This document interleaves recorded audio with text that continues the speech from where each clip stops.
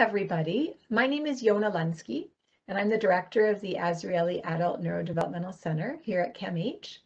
And every month or so, we try to have a little bit of a webinar on a topical sort of issue that people are thinking about for families, especially families of adults with developmental disabilities.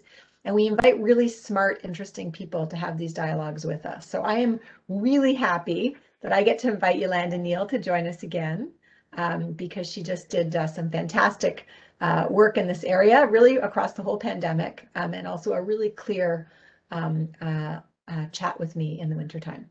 So Ullanda, do you want to introduce yourself and just say kind of what you do and why this is important for you? Yeah, hello, I'm Ullanda Niel. I'm a family physician, and part of my practice is focused on the care of adults with intellectual disabilities. So I work at a community health center in Scarborough called Scarborough Centre for Healthy Communities. And I also work at a group home in Markham. We have a lot of adults with intellectual disability and cerebral palsy there. And so I've also had a lot of fun work with Yona and her team through the Project ECHO, where we're teaching other healthcare providers and developmental service workers about coping with COVID. Thanks, Ullanda. So how things are going to go today is we will take up to an hour. It might be a bit less. Just chatting about different kinds of questions or things people are thinking about as we're getting ready for summer. In some ways, it's a time of optimism and hope. The days are getting longer, warmer. Vaccines are out there as a real sort of way for us to move forward, and things are going to change. And change is good. Sometimes change is anxiety provoking. So we're going to talk about some of the sort of good things and the more difficult things happening now and sort of get your perspective, I think, Ullanda, as a family doctor who's been, involved with people and their families, across the pandemic, about what sort of is important for you and what your take is on these things. So I'm going to get started throwing questions at you. A lot of the questions, even though vaccines have been out for a while, I have to say, I think sometimes the information on them isn't always quite as clear as it can be, or sometimes you hear information from one group, but then you hear information from other people, and it might be a little bit confusing. So I wondered kind of if you wanted to talk a little bit about, what are the vaccines that are being distributed right now? So we've announced that we can give vaccines as of today, second shots to 80-year-olds, and also vaccines to kids 12 and up. What are they getting? What's the difference? Does it matter? Should we be looking for certain vaccines? So what do you have to say about that stuff? So the first two vaccines that were approved were mRNA type vaccines. They're Pfizer vaccine and Moderna. And those are brand new technology. They give your body instructions on how to make a little piece of the COVID-19 virus, and then your body will create antibodies. They're really amazing vaccines. They work very well at preventing infection as well as preventing serious illness, hospitalization, and ICU time. And so when those first came out, everyone was very excited, but we had shortages, right? And it was a bit of a difficult time for everyone because we were all stressed about when we were going to get our vaccine. Later, AstraZeneca vaccine was released. It's more of a traditional vaccine. It uses a viral vector, so a virus that's common called adenovirus. And that virus will take the instructions to make a little piece of the COVID-19 virus into your body cells. So it's a little bit different. That's how most vaccines work that we have out in distribution right now. It's also a good vaccine. It works well to prevent hospitalization, ICU time, and things like that, but it is not as effective at preventing getting the infection. I mean, the numbers are not terrible, but overall, if you take the AstraZeneca vaccine, you might still get COVID-19, but you wouldn't get very sick, is the key. The AstraZeneca vaccine has also been in the news because a rare side effect was identified with that vaccine. the numbers are really quite low, but it still gave people pause. And then a lot of different recommendations were coming out about it, and it made it confusing for some people about whether to take it or not, right? Overall, I think the recommendation from the government is correct, that the best shot to take is the first shot that you can get. And that I don't think that I still recommend the AstraZeneca vaccine to my friends and family, for example. Also, just another note is that for children, the only vaccine that is currently approved is the Pfizer. They are the ones who have completed all of their studies. I think Moderna will come out soon with their research, and I hear that in the fall we might even hear research for children 6 and up. Right, so things are really moving, which is really exciting. But I think people still get kind of confused sometimes, and I saw some questions from families about what are we sort of allowed to do after one vaccine? You know, is it safe for us to be, you know, my loved one really wants to go out and see other people, they've been vaccinated, we've all been vaccinated once, you know, what would be okay, what still isn't okay? Right, so I think when I'm thinking about deciding on the risk, you have to think about a number of factors. First of all, who else is vaccinated? What's the vaccine rate in your local area? And the prevalence of infection in your area, as well as like what's the circumstances of your interaction, like where are you going to be? So, for example, you have to think about the vaccines and their effectiveness at different time points. When you first take an mRNA vaccine like Pfizer or Moderna, it takes 2 weeks for the first shot to work. So after 2 weeks, you're considered partially vaccinated. For those mRNA vaccines, real world studies are showing that you are between 44% and 90% vaccinated. Why is it such a large range? It's because they've found that people who are older or have weaker immune systems might not have as good a response. And also, some of the studies are from different places. There's quite a bit of research coming from Israel. There's some from Canada, and they're different size studies. So they're not all coming out with the exact same number, but it is showing that although you are vaccinated, you're not 100%, especially after the first dose. And when I say effectiveness, I mean prevention of getting a COVID-19 infection. And so we already know that the mRNA vaccines like Pfizer and Moderna are a little bit better at preventing getting COVID-19. And so also the AstraZeneca number would be a little bit lower. You're considered fully vaccinated about a week after receiving your second dose. So the majority of the population right now is kind of in a limbo situation where they've had the 2 weeks of the first dose, but they're not yet at the second dose. A week after the second dose, for the Pfizer and Moderna vaccines, you'll be at about 90% 90% less likely to get a COVID-19 infection. And for AstraZeneca, you're at 60% less likely to get infection. But you have to remember that all of the vaccines reduce your hospital admissions and ICU time. So it's still promising.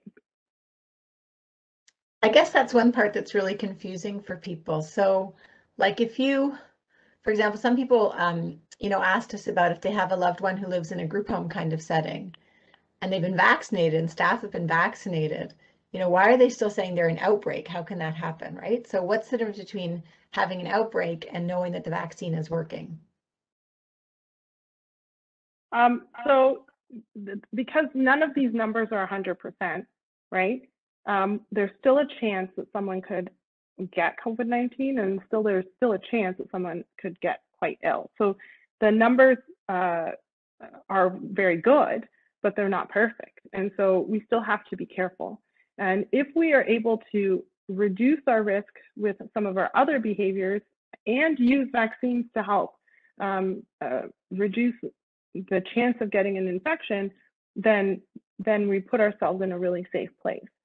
Someone was asking in the chat about the numbers. They said, is it 97% and 90% after a week? Oh, so the numbers are, sorry, I will look at my paper so I don't say it wrong. For after 2 weeks of the first vaccine, the numbers are between 44% and 90% effective. And then after a week after the second shot, you're 90% effective. And the numbers are not exactly the same as you might have seen from the original studies, because this is from the real world data.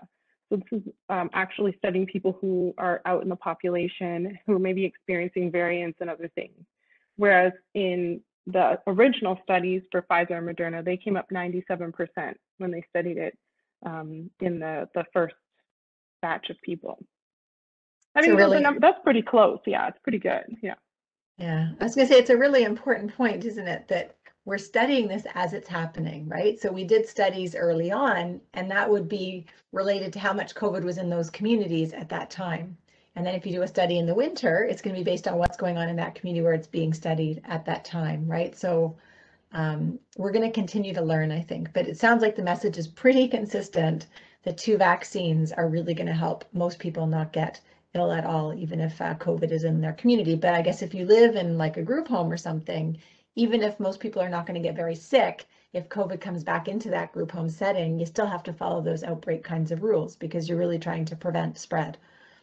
So people are not going to be protected until they can get both of those vaccines. So, and the other thing I want to say, I know there's going to be, we may have time to answer all of these questions around the vaccine. And I've seen a lot of numbers being thrown around from different people. You know, is it 80%? Is it 97%? And we can get a little bit caught up, I think, sometimes, Yolanda, with the numbers game and trying to figure out those pieces. So we can talk about it a little bit, but I think what's really going to be important is trying to be able to share some links for people that would be helpful so they can learn more about the different vaccines. Yeah, but I do want to echo what you said about that. The important thing is the vaccine that you can get soonest is going to be really important for a lot of people.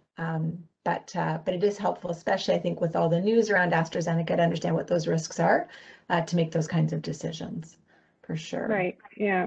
And yes, one person in the chat's asking, so after my first dose, could I still infect someone else? And the answer is yes. You're less likely to do so, right? But it is still possible. So I guess the next question is, what can you do to minimize that kind of risk, right? So when I think about it, I think of all the things that we've been doing now for a year, right? We understand that there are some settings where you're less likely to transmit COVID. So for example, being outdoors, keeping distance when possible, wearing masks if you're indoors or in poorly ventilated spaces, or if you have to be close together, continuing with hand washing, and of course staying home if you're not feeling well.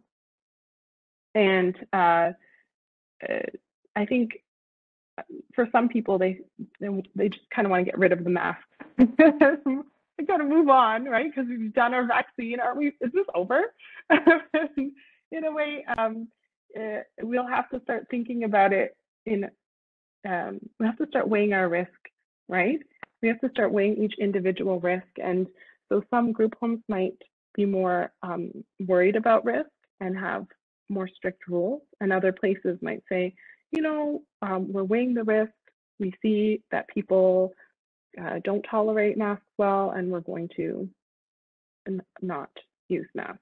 So it's going to depend on allowing the group homes a chance to weigh those risks and make a decision for themselves. And then personally, in your home or when you have people visiting in the backyard, you're going to have to make a decision about what risks are acceptable to you. I think that's a really good point, that it does sort of come back to us and what we're comfortable with. I'm seeing some questions that are talking about sort of how we deal with what it means when we go back into the community, and we're going to talk about that in just a moment. but I just want to finish sort of that vaccine thread. So two questions I can hear. What happens right now when we have staff, maybe for people, again, who have loved ones who are in residential supported settings, if the staff haven't been vaccinated, but the families have, and how we sort of deal with those kinds of risks and things like that? Right. So there's not much we can do personally first to have staff vaccinated. It's really a personal choice about being vaccinated, although, you know, this person is putting themselves at risk, unfortunately, if they're not able to, if they choose not to get the vaccine. If they're not able to get the vaccine for other reasons, there's not much anyone can do. So again, they have to, of course, adhere to the public health guidelines as strict as possible. So masks, face shields, like all the PPE that they can wear, and everything that they need to do to continue to be careful, just as we've been doing all along.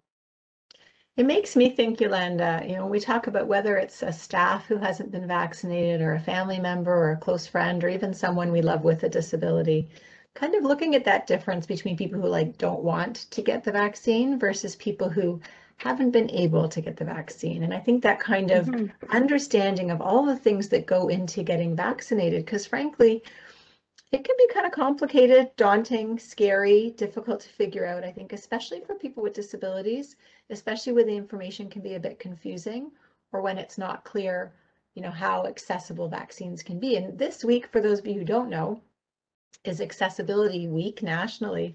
And we're supposed to be talking about, you know, ways to make our communities as accessible as possible. I don't think the vaccine rollout has been as accessible. It hasn't been as quick as it could have been for our community. And also it's not easy for everyone to get vaccinated. So people might have questions about how they can sort of make vaccines happen for their loved one or for themselves. And we have some resources, I think, around that we can share, but I don't know if you had any comments you wanted to make about that, Yolanda. Right. Well, this is the area where I started thinking of resources. They just started popping up, right? But the main thing I thought about was putting it into different categories. So first of all, what can we do on our own to prepare, like as someone like a caregiver or a person with a disability? How would we prepare? And there are a lot of resources for that. HCARD has got quite a few things. I think we have a link for that. We also have the Getting Ready for My Shot, which has some really great resources. On HCARD, the one I mentioned before, they have some nice, simple read explanations about vaccines. There's also social stories. And I think you mentioned that there was some videos that showed people like their story of how they received their vaccine, which is good in many ways. First of all, it can help just to normalize the whole situation, but also to give some inspiration of how to make the vaccine appointment work, right? And so after preparing ourselves and our loved one, next is to start researching what is available. I think a lot of us have gotten quite savvy at figuring out what's going on in our community with regards to vaccines, but it's good to remind ourselves what's available. There are pharmacies, sometimes family doctors' offices have the vaccine. There's the government clinics as well as hospital clinics that are all appointment-based. And then there are pop-up clinics usually in areas of high prevalence that have sometimes appointments, and sometimes it's just, you know, first come, first serve kind of lineup. And then there's also sometimes drive-through clinics. So trying to figure out if you can get into one of those that is more useful for you is really important too. So once you've figured out the optimal setting and you've kind of researched it as much as you could, maybe ask other people who've been there, what was it like? Because personally, I always imagined, for example, all the pop-up clinics where you see on the news with the big long lineups. I always think, oh, that's going to be terrible. That's not going to work, especially for my patients with intellectual disability. But every now and again, I hear a story where someone says, actually, it wasn't that bad. They recognize someone in the line, they move them to the front, or they don't make you wait in line. They give you a ticket number and then you just come back.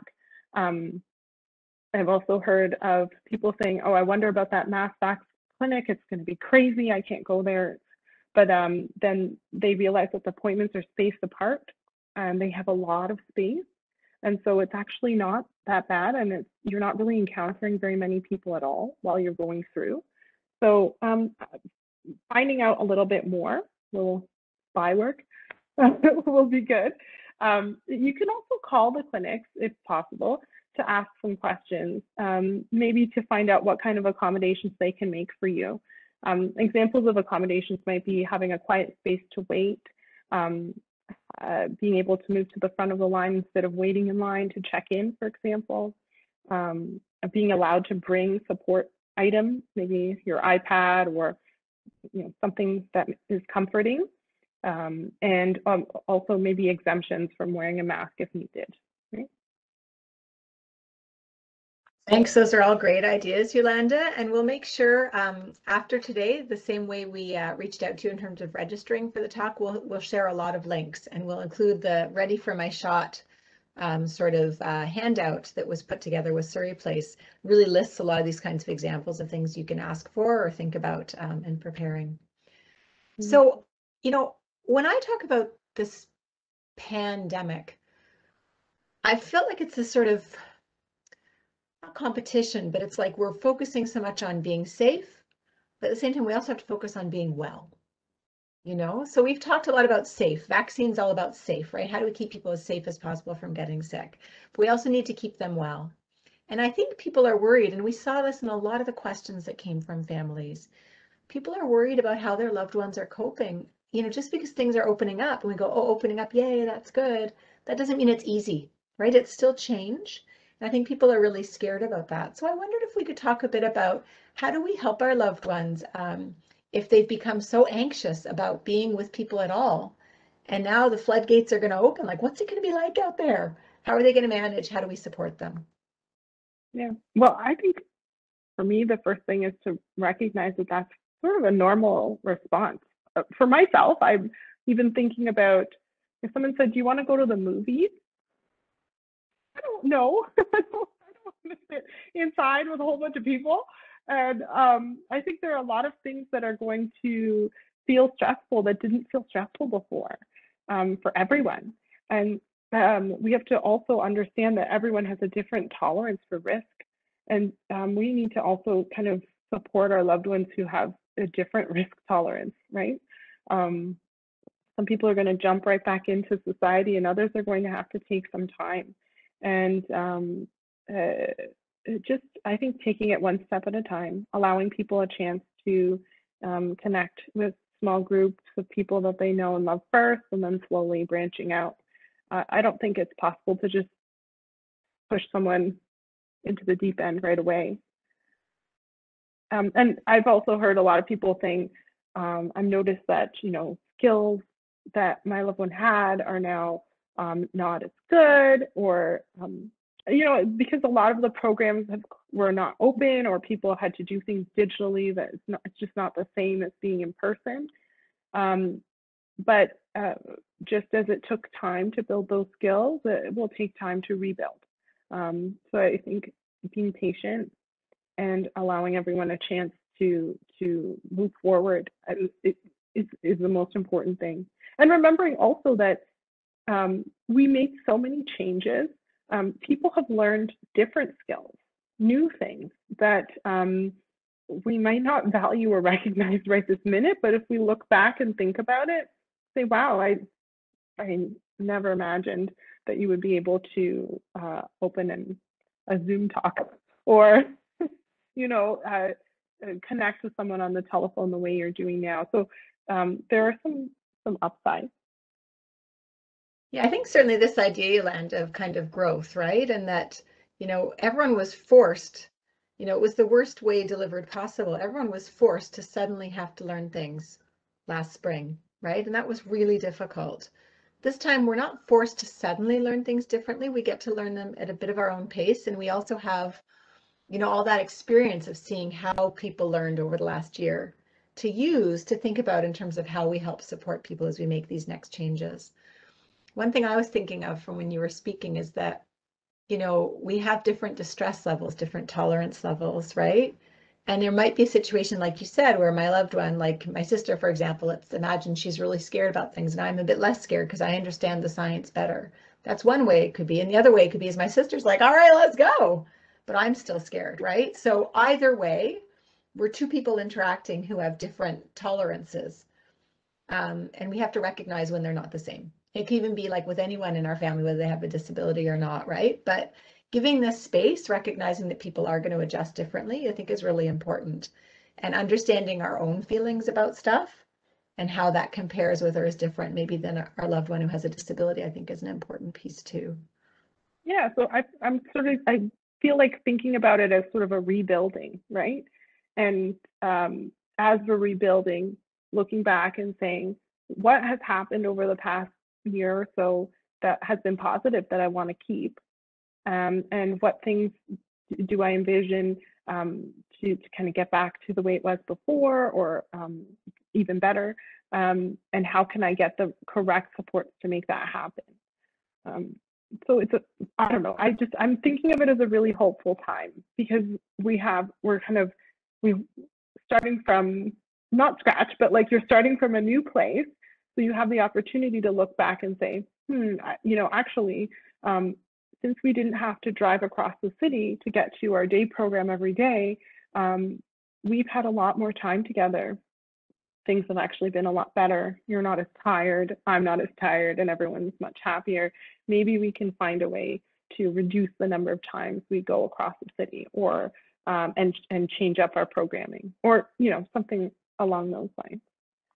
Yeah, I think importantly that we take some time in this sort of, as we're getting ready for what's going to happen next, to think about what are the things we want to keep, right? Because it may just be one aspect of how many activities are going on, for example, or how we start our day, or something really special, a new ritual or something we developed that maybe we don't want to lose right away, right? I think that's really important. I know there's a few questions coming in from people about vaccines, and I think if we have time, we'll come back to the vaccines. But for the people who are thinking more on the well side and less on the safe side, I think we should stick with this mental health stuff a little bit longer. I'm thinking, recognizing, and this has come up for people, what about supports for people as we're bringing more things on and in and that kind of thing, right? Because there's, we're not, as parents, as siblings, we're not just like the same all the time, right? Like how we are now, a year plus into the pandemic, is different than maybe how we were when this all started. People are incredibly exhausted, right? Like it's not like, oh, fresh, bushy-tailed, everything's opening up, I feel great. We're depleted. So how do we think about supports and things for our loved ones and for ourselves kind of going forward? Well, one thing that I've noticed is a lot of people have had kind of a pullback of their supports in some ways, just as a consequence of the pandemic and what was available. So that might not be okay. And I think some people have been managing, but as we're moving forward, you'll have to continue advocating to get back some of the supports that you need. So for example, if you had someone that was coming 4 days a week, but then instead of having 2 workers and too many people in the house, you only have someone come in once a week, that might not be enough. And you might need to start rebuilding that. I think that's the main thing that I noticed.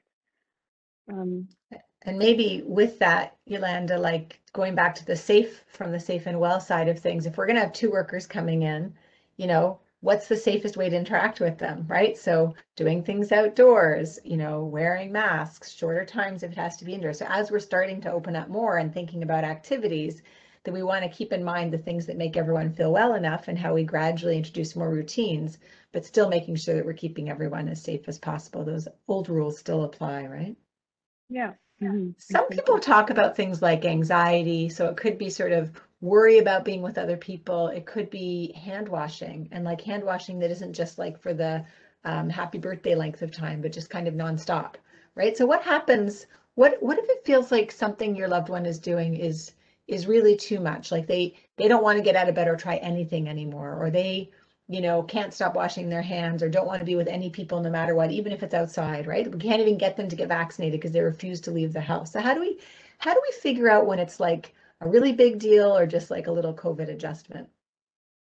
Right. So you're starting to wonder, is this actually a new or worsening mental health concern compared to just a small adjustment thing? Well, I like to think of it in using a certain framework called HELP. So we have actually quite a few resources for caregivers about the HELP algorithm, but it's a way to evaluate a behavior of a person with intellectual disability and see if we can determine where it's coming from or give us some clues as to what we can do next. So H stands for health, so making sure there are no physical health concerns that have not been addressed. E is for environment, so where they live, what circumstances of their day-to-day and the supports they have. L is for lived experience, so past traumas or things that may have contributed to how they're behaving now.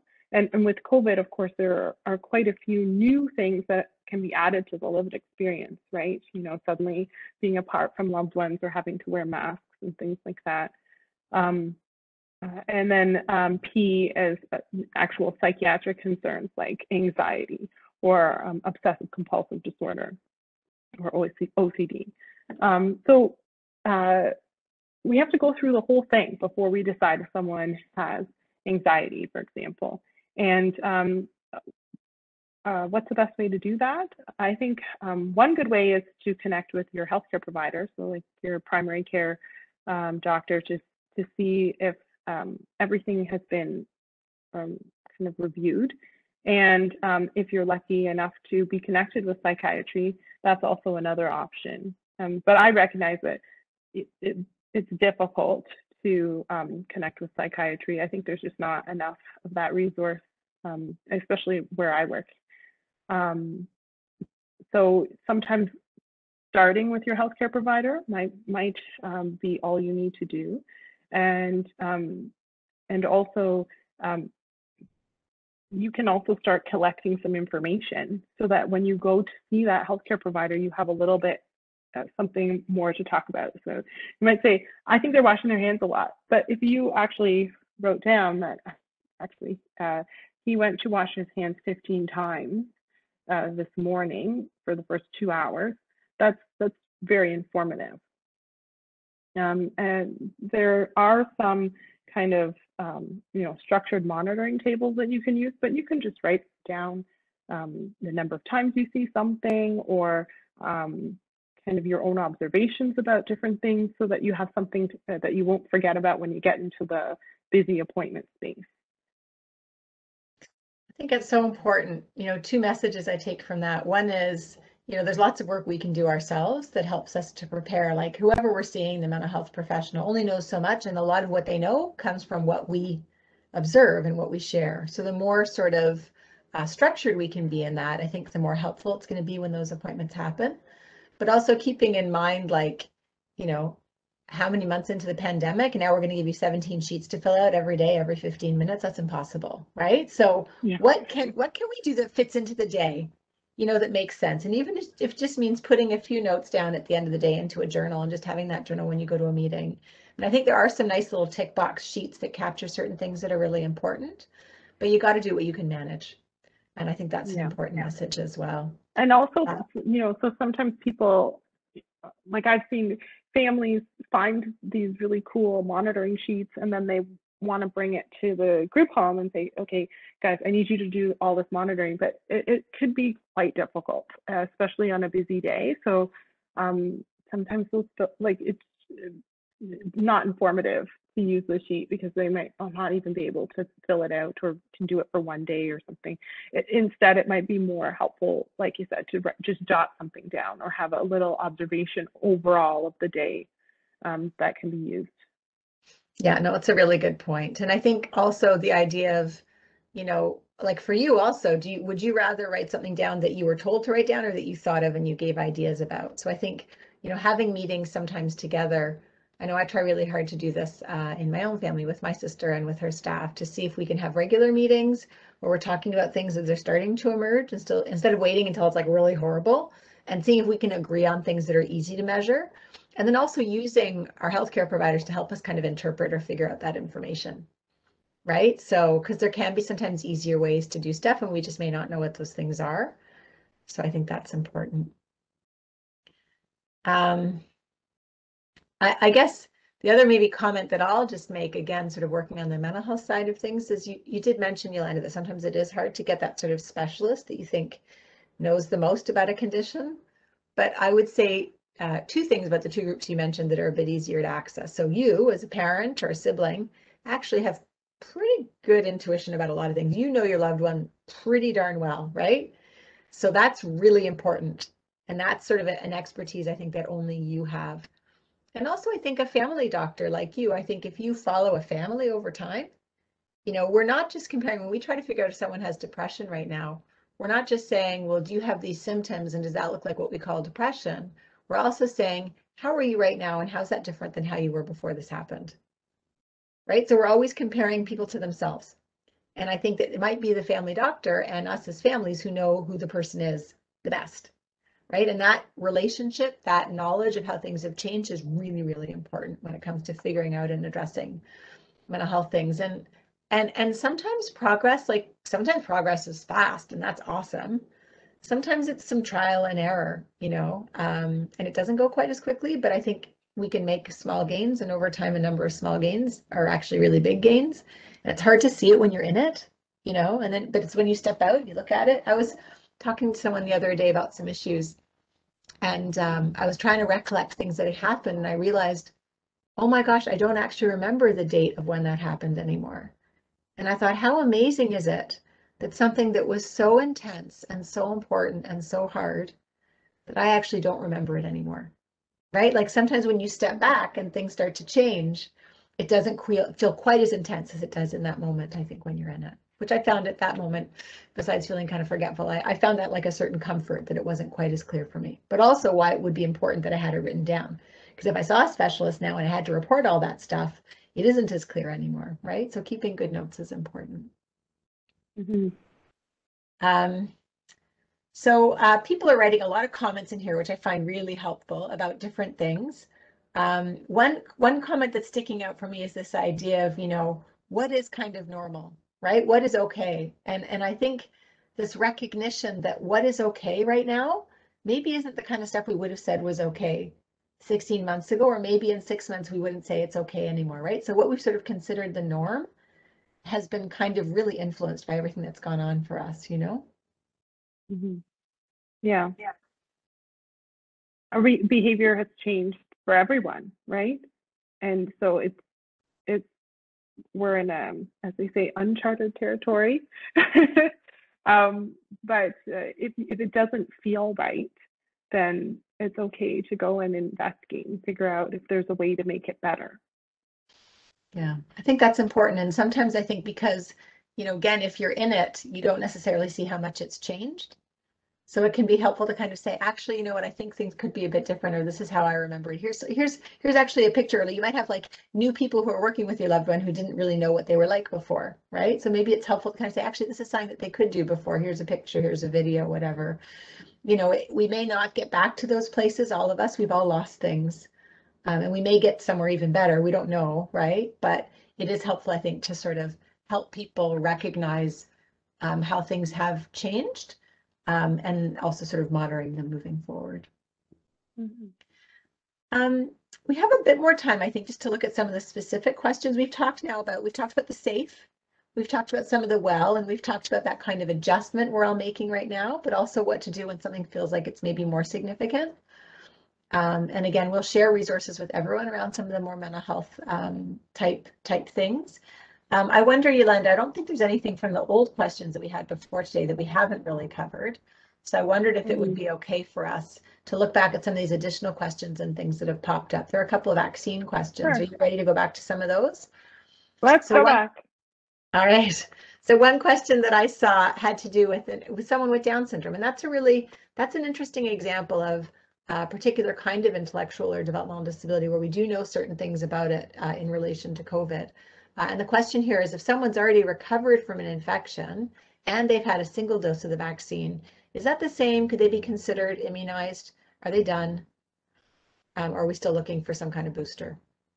So we're still doing the booster, although what you're saying intellectually makes sense, right? They may have had the infection, been sort of primed, and the first dose could, in your mind, be sort of a booster. The only problem is we don't know what kind of immune response they had from that first infection, and it really has to do with a lot of factors like how sick they got, what their body was doing aside from making antibodies, might be, busy fighting the infection, or dealing with difficulty breathing and other things. Your body might not be busy making antibodies. And so there's no guarantee that you had an excellent immune response from your first infection. Some people do, and there have been some studies showing that people have had an excellent immune response from having the infection and it was lasting. But we just don't have the research to say that it's safe to just take one dose of the vaccine or not to receive the vaccine if you've been infected. I've also seen people so for example, I've worked with quite a few people who've had the infection already, and we're asking at first, should we bother with the vaccine? And the answer was definitely a yes. And I do think the answer is definitely yes for the booster as well. Also, the booster is being studied as we go for these new variants. And so understanding what kind of protection you have for variants that are in your community is really important. You would not know that if you had the infection over the past year or so. It's a really good point. And I guess the other point here is we know that in terms of immune responses for people with Down syndrome, but it doesn't work quite the same as it will for someone of the same age who doesn't have Down syndrome. So the same as, one reason why we're vaccinating our 80-year-olds right now and not waiting any longer has to do with the fact that their immune response works a bit differently, right? And that so I think for people with Down syndrome as well, we really do need to make sure that because it can be harder for them to fight infections, that they're getting both of their vaccines, even if they've had COVID before. I guess the other challenge, unfortunately, is when we do our research, we don't have, certainly in Canada, we don't have a whole bunch of big studies going on around Down syndrome and COVID, right? We have to look. I think one of the good things about the pandemic is we figured out how to look better and faster across the world to learn our information. So we can learn really important things about Down syndrome and COVID from international research that's been happening. But we don't have as much of that research happening for people with disabilities as we do for people without. So I think with unknowns, we want to be safe, right? And we want to make sure that we're keeping this group safe, given that we know that they have worse outcomes, or that they have had worse outcomes so far during the pandemic. Absolutely, yeah. Yeah, we did get another question as well about that sort of vaccine mixing. Can you remind us, Yolanda, where things are at right now around if we had Moderna first time, can we have Pfizer second time? Does it matter? So far, they're recommending you stick with the same vaccine that you received. Although, because AstraZeneca, they're still not sure what's going to happen with the future of that vaccine. I think the government and Health Canada is awaiting anxiously the results of some studies that are going on right now in the UK, the big studies, to see what happens with vaccine mixing. So if you receive, for example, AstraZeneca first and get Pfizer next, what kind of immunity do you get and what's the safety behind it? So far, the safety data has been good, so it's considered safe, but we just don't know how effective it is. So just waiting for the final word on that. There have been some small studies showing effectiveness, but everyone just wants to see the big one. So for now, the recommendation is to continue with your current vaccine, and then we'll see what happens in the future. Yeah. We did get some questions around why it's taking so long. And I know you don't work in government and neither do I, but I don't want to ignore that question. I think, yeah. Certainly we're advocating, we recognize that, we needed to get the vaccines to start early the first time for anyone who was following the Ready for My Shot campaign. I've been talking more recently about Ready for My Shot 2. So depending on where you're joining us from today, I know in BC, all people with developmental disabilities who use services there in adulthood have been able to register for their second vaccine. And also in Manitoba, we've seen that for people who are in group home settings or people who have Down syndrome. So our rules, again, are different depending on where we live.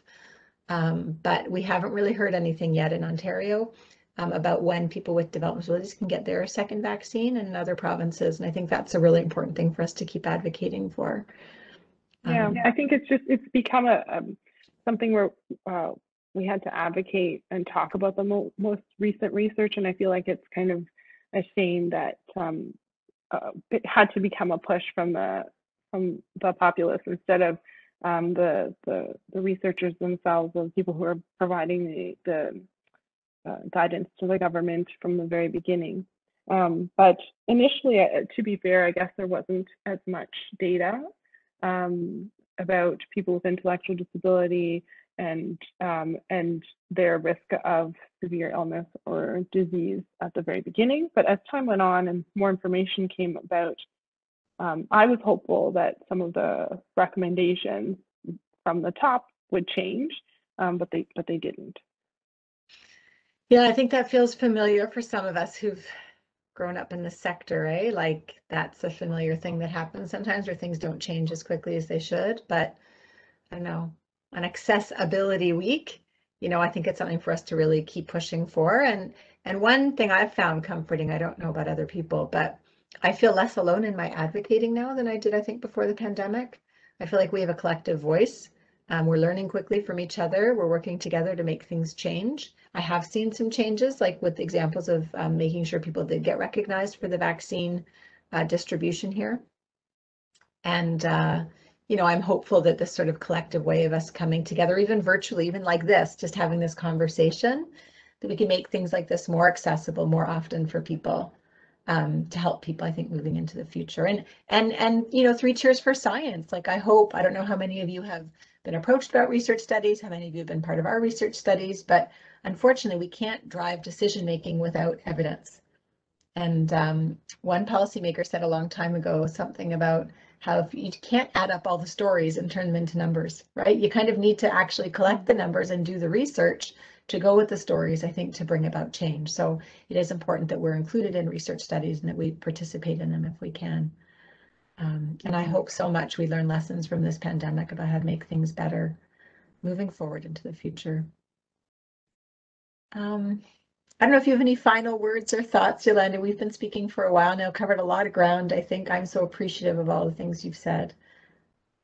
Well, I think I think for me, what's different from the last time that we chatted is that to me, I'm even more hopeful. So last time I was hopeful because vaccines were on the horizon. Now it's actually happening, and the conversation we've had today is about returning to like our lives, and so I'm excited about it, and I think hopefully everyone has a chance to feel a little bit of that joy and hopefulness in the next few weeks. Thank you. Thank you so much for giving your time today. Thanks everyone who joined us today. Thank you for your valuable questions and input. We always want to hear more from you. If there's a resource you think should be out there and we can't find it for you, please tell us what it is. We'll try to create it. And I hope we can keep connecting and communicating together to make the lives of our brothers and our sisters and our kids better. Yeah, so be safe and be well, everyone, and enjoy the sunshine and take care. Thanks, Yolanda. No problem.